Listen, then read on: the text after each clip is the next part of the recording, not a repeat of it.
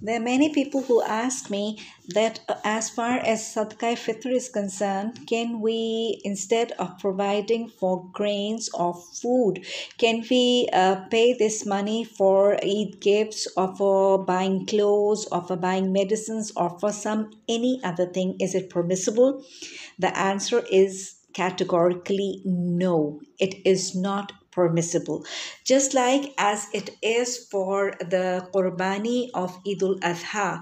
It has been made obligatory by Allah subhanahu wa ta'ala, and if people find a condition that they cannot distribute and there are no poor people in their own locality, they may change their locality, but it has to be sacrificing an animal by the person who is affording, and there can be nothing instead of that. So similarly is the matter with sadaqatul fitr.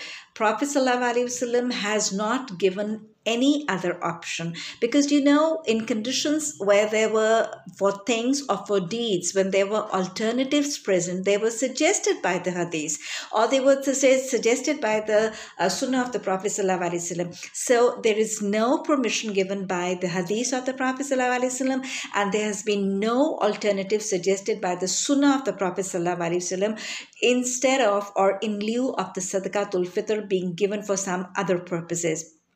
And moreover, if we want to help the poor and the needy Muslims, and we are so upset for them, and it is heart touching for us to help them for other causes, then we can do that with our sadaqat. We need to go ahead and help them with our sadaqat. And moreover, rather than trying to alter the obligatory orders of the sadaqatul fitr, what we can do is, as an alternative, we can cut down on the expenditures of our Eid, like we can cut down on our menu, on our designer clothings, or all lavish things we're going to spend on Eid. And we can cut down on all that, and we can use that money for helping the requirements of medicines, or providing books, or buying clothes, rather than trying to alter this obligatory order.